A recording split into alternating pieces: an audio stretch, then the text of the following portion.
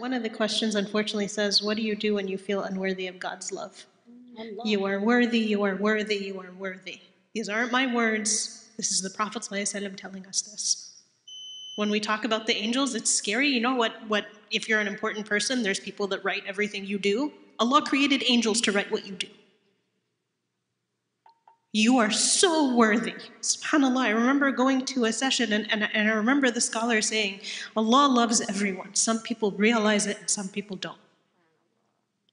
The question isn't if Allah loves us. The only question is if we are able to realize Allah subhanahu wa ta'ala's love.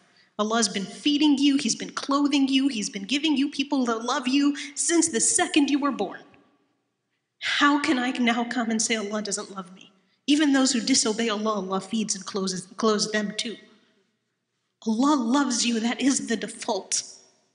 SubhanAllah, I think we also make it so difficult of like, oh, I need to do this, and one day I'm going to learn Arabic, and I'm going to memorize the Quran, and then I'm going to get it. You know what you should do? Make dua. Just ask. You're asking the creator of the universe. There's nothing that He can't do. Just ask. And that dua mukh al-ibad, it's the essence of all of our worship. Everything you're doing, the essence of it.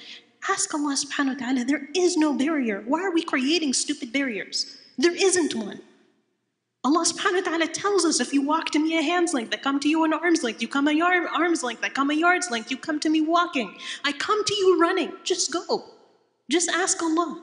And every step you take for the sake of Allah subhanahu wa ta'ala, it's not a matter of like, oh, I need to do more. No, it's a matter of quality, of focusing. Someone was saying, with all the distractions of 2021, what can I do? This isn't there have always been distractions. Like the Muslims, they became Muslim under literally threat against their lives. Alhamdulillah, it's so easy for us. All we have to do is ask. Just ask Allah. Ask with sincerity of like, Ya Allah, bring me closer to you. What's the path? Which way? Ya Allah, point me in the direction that pleases you. And be honest, follow that.